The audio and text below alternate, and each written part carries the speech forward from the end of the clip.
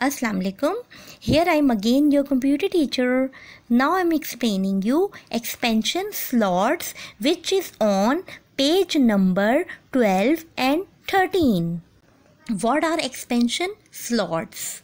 A long narrow opening where an expansion card can be inserted is called an expansion slots. What are slots? Slots means ऐसी जगह जहाँ पर आप कोई card insert करते हो.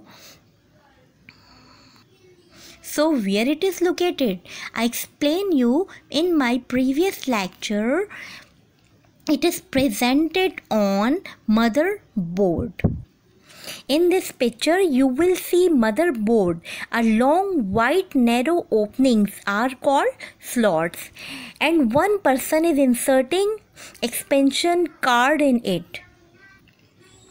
We use expansion slots to insert an expansion card. So why we use expansion cards? We use expansion card to increase functionality of the computer. Suppose आपके पास 2 expansion cards हैं. One is for video and other is for sound. So video card you use to enhance the video capabilities of the computer, and you use sound card to enhance the sound capabilities of the computer. Now I explain you expansion slots and detail. This is highlighted area is called expansion slots. It has 2 sections, section 1 and section 2, and here we add expansion card. Okay, these are the expansion slots and these are the expansion cards which we have inserted into expansion slots. Now, kind of expansion slots. There are different kinds of expansion slots. Number 1 is AGP, means accelerated graphics port. Number 2 is PCI, means peripheral component interconnect. Number C, PCIe. Number D, PC card. And number 4 is ISA, means industry standard architecture. I will explain you all one by one. Now, what is AGP? We use AGP for attaching our video card to our computer's motherboard. We use AGP in viewing 3D computer graphics. Suppose if you want to play 3D video game in your computer, so you install 3D video card. For this purpose, you use AGP. Now, number 2 point is PCI, means peripheral component interconnect.